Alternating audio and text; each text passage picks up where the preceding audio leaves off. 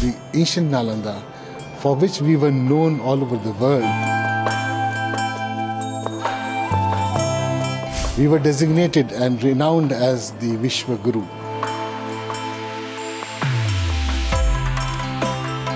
After the destruction of that Nalanda, 800 years is a long wait for a campus to flourish again.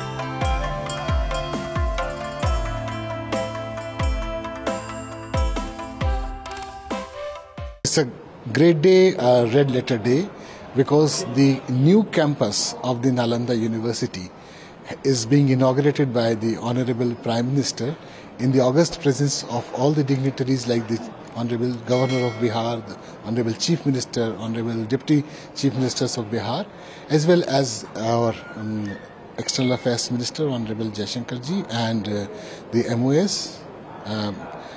This event, of course, has long awaited, because you see that Nalanda, the ancient Nalanda, for which we were known all over the world, and on which strength of Nalanda we were designated and renowned as the Vishva Guru. Well, after the destruction of that Nalanda, 800 years is a long wait for a campus to flourish again.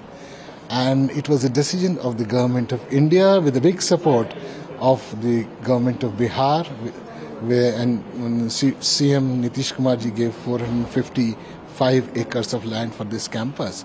And Honorable Prime Minister, of course, Honorable Prime Minister's contribution is very significant, because Honorable Prime Minister Shri Narendra Modi ji put it up, I would say pitched it at the greatest important events that had happened, international events, particularly in the G20.